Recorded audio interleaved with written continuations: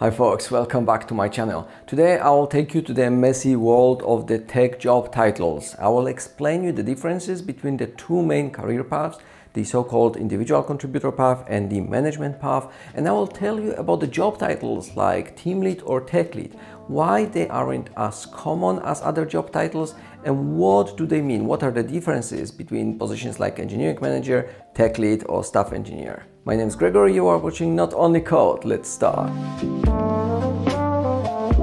In my first ever YouTube video, more than a year ago, I explained who is a senior software developer and what are the differences between senior developers, mid-level developers and junior developers. I also mentioned that different companies have actually different titles and they might not use the word senior or junior at all.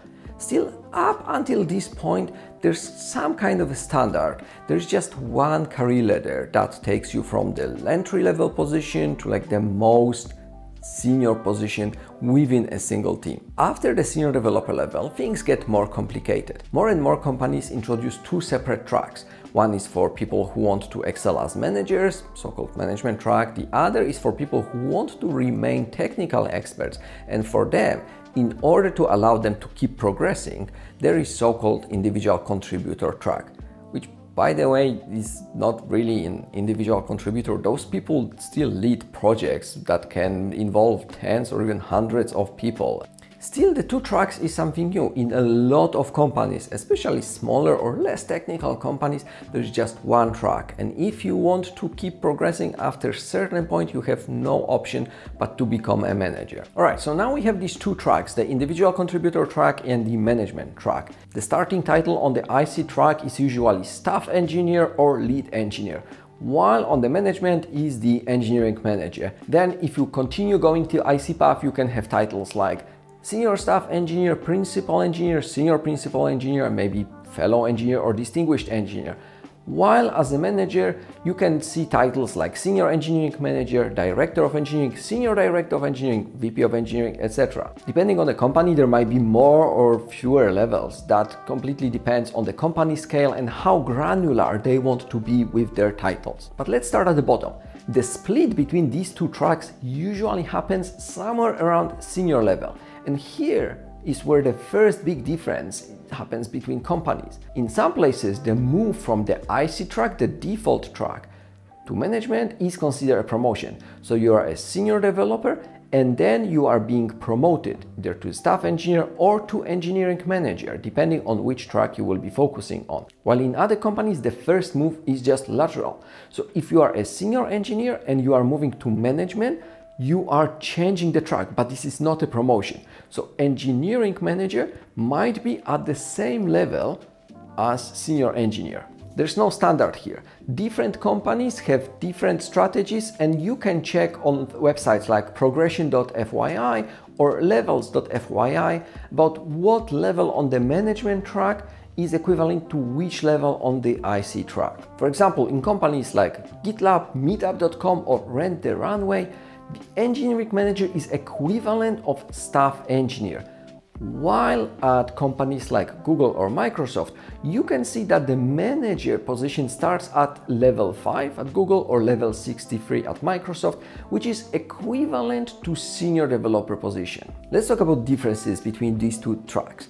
They are supposed to be kind of equal in terms of opportunities, in terms of the salary ranges, but they are very different in terms of responsibilities. In one of my previous videos last year, I explained that there are 4 different roles in the engineering teams. There's people role, process, product, and technology. And I also explained that engineering manager usually takes care of the people part, while depending on what are other people in the team, whether there is product manager, whether there is tech lead, etc., they might also need to take care of different parts. Now, it would be tempting to say that the staff engineer is the person that will take care of the technology part so that the engineering manager can focus on the people part. But it's not that simple. We need to also look at the scope of work in terms of the organization, because not everything belongs to a single team. After a single team, we have a group of teams that might be called a track or sub-department or tribe or whatever. And then after that, we can have a larger group and a larger group. Now, as a senior developer, Usually you will be focusing on the work on a single team. You belong to a team and you just focus about what this team does. As an engineering manager, that depends. I've seen companies where one manager manages just one team. I've also seen companies where a manager has normally around 2 or 3 different teams. Similarly with staff engineers, they might be responsible for the work that happens between a couple of things. So yes, the staff engineers will be primarily responsible for the technology part, but they will also be collaborating on the processes because they need to help people to synchronize between multiple teams. They may also be involved in the product work, collaborating very closely with product managers. Now let's talk about 2 more titles that I have used earlier in this video, but I haven't explained them yet. Tech lead and team lead.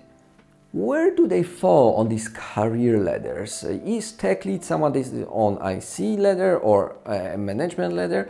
Who is team lead? Well, as it is common in our industry, there is no standard here. So I will explain you what I know from my experience and what I found in a number of career frameworks, a number of articles that I read on this topic. What I've seen commonly is that tech lead or team lead are more like functions. Every project will have a number of senior developers and one of them will act as a tech lead. That will be a person responsible for making the technical decision within that project. But tech lead is not above the senior developers. It's still a senior developer on the career level, they are the same, but within that project, the senior developer who acts as a tech lead has additional responsibilities. Maybe after moving to another project, that person won't be a tech lead anymore because there will be another person acting as tech lead. Similarly, team lead is someone who within a scope of a certain team has additional people management responsibilities. So team lead might be someone that does one-on-ones, that helps with the performance reviews, but it's not someone who is on a higher career level. It's still a senior developer with just some additional responsibilities. Then if that person wants to continue to develop their people management skill, they will later go to that management track and they will become an engineering manager. I believe that you will find these titles more commonly in smaller companies. In larger companies, you do not need to have a team lead because you have dedicated engineering manager. In larger companies, you don't need to have a tech lead because you have senior developers and then you have staff engineers that synchronize the work, that coordinate the work between multiple teams, that provide the support as architects, etc. And one of the reasons why you won't find these jobs in larger companies is because they are quite complex to execute. If you are a senior developer and you become a team lead or you become a tech lead, you need to balance between the responsibilities of the work on certain features and between your responsibilities as a leader of that project or a team. And this might be more difficult to execute than becoming a full-time manager that knows that they need to focus on their management skills.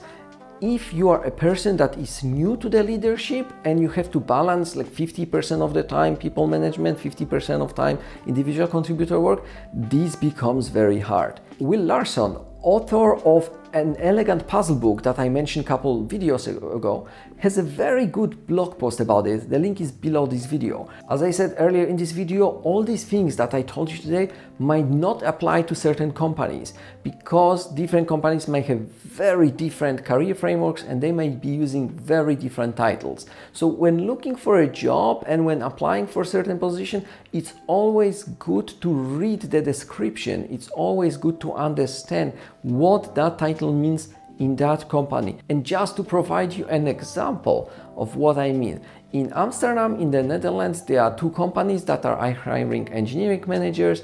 One company, DAZN, is hiring managers who are not expected to code at all. They told me that managers just don't write code. They are fully focusing on people responsibilities there.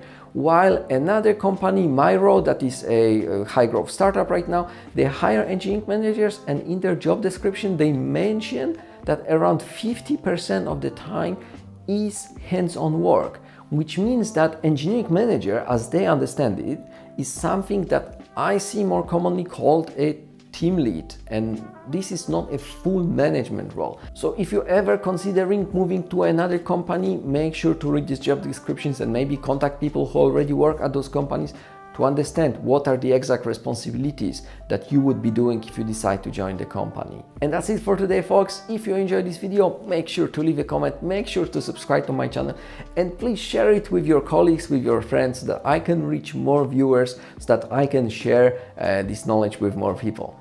Thanks for watching and see you next time. Take care.